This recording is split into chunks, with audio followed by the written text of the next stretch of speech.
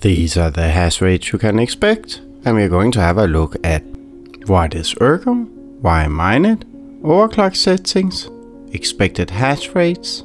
Hello my fellow miner, this is going to be a very exciting video. Now let's have a look at what ERGO is. What is ERGO? According to ERGO, ERGO is a resilient platform for contractual money. It is designed to be a platform for applications with the main focus of providing an efficient, secure and easy way to implement financial contracts. However, what it really is a cryptocurrency with the most frustrating difficulty curve in the entire world. The difficulty curve is like a roller coaster from hell. One day you earn a lot, the next day you earn absolutely nothing. If you decide to mine ERGO, then keep an eye on the difficulty daily. If not, then some days you'll feel like you'll be showered in gold and other days you'll feel like you're burning your money. Yes, I'm talking from experience. Why mine it? Well, if you like roller coasters from hell, then you have a very good reason. Another good reason is that it has a limited supply of 100 million ERGO. ERGO doesn't have a halving per se, but it gradually falls in reward. And ladies and gentlemen, it has already started. Another good reason could be to mine it now while you can, because when Ethereum goes proof of stake, it will be impossible. Overclock settings. Overclocking in Windows is actually quite easy, and I will give you everything you need, while overclocking in HyperOS in this case is hard. It can be infuriating when it goes wrong, and I will also show why. Unfortunately, it is not as simple as just setting an offset or a locked core. You need both. Lovely, right? Only if you love to be tortured. Now let's have a look at the settings. But first, a word from our sponsor.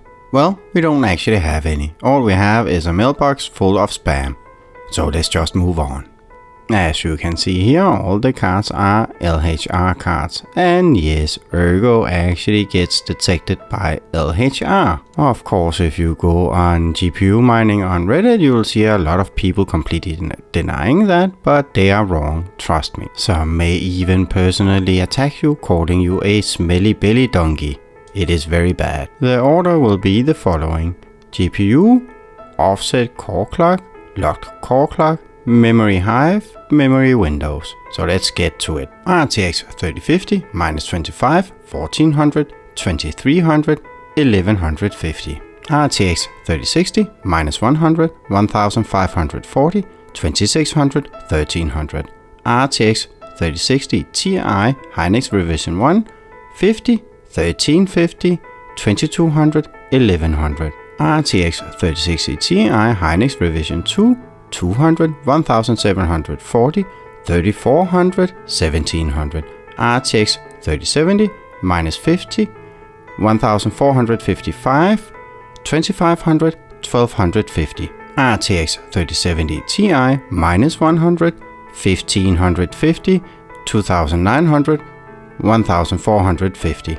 RTX 3080 10 gigs, 0, 1600, 3400, 1700. RTX 12 gigs, minus 50, 1350, 3400, 1700. RTX 3080 Ti, 100, 1770, 3600, 1800. I highly recommend that you don't just skip ahead to the ending, because honestly, it is kind of hard to get this working. If you already skipped, then I guess you are back now because you cannot get it working.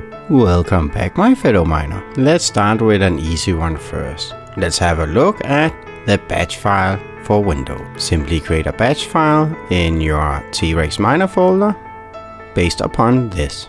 The NVIDIA SMI command will lock your graphic card core. You can either use MSI reset to remove it again, or reboot your PC will also work, or you can open command prompt as admin and write NVIDIA SMI space -RGC. That stands for remove graphic core.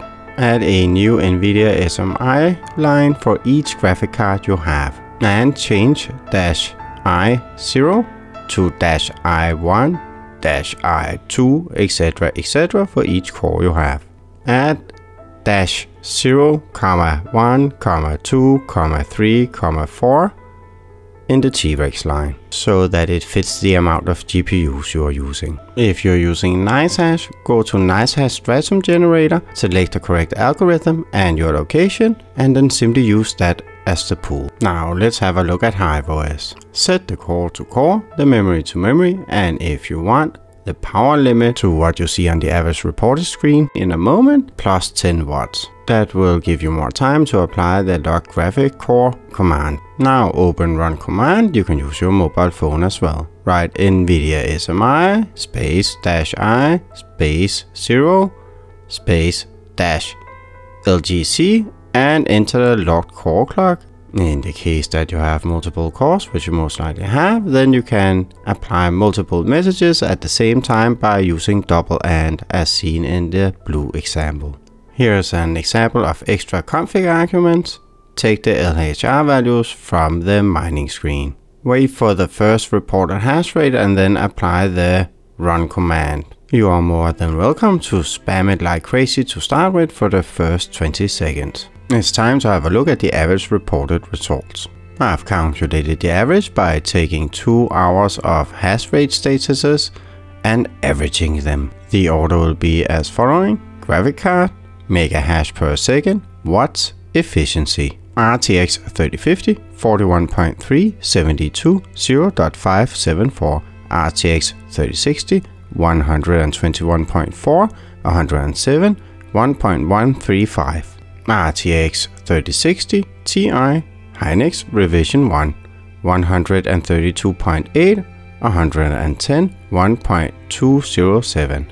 RTX 3060 Ti HYNIX Revision 2, 153.8, 139, 1.106. RTX 3070, 155.7, 128, 1.216. RTX 3070 Ti, 181.4, 165, 1.099. RTX 3080 10 gigs, 225.2, 201, 1.120. RTX 3080 12 gigs, 246.5, 213, 1.157. RTX 3080 Ti, 284.7, 255, 1.116. Please note that the results for the RTX 3080 Ti is from a previous video, as the card is currently at repairs.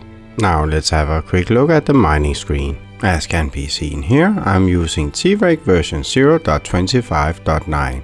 There's absolutely no difference if you have an earlier version, as long as you don't go way back.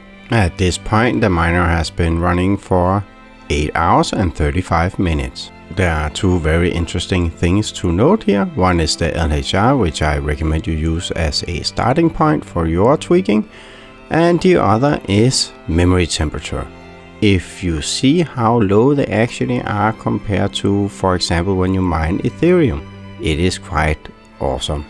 That of course also means that if you can only clock your graphic card at 1100 in Windows and 2200 in HiveOS when mining Ethereum, then you can actually go even higher here, maybe all the way up to 2600. Another thing to note is the two invalid shares on my RTX 3070s, and that is due to me applying the LGC command too late.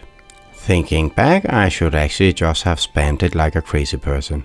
Now, what's really funny here is the very low LHR value the RTX 3050 has. I simply could not get it working with anything else, so if you have a tip, then write a comment please. If you want to help me out and you like the video, then please click like. If you haven't subscribed, subscribe. And if you really want to help me out, then share the video with someone that would find it useful. See you in the next one.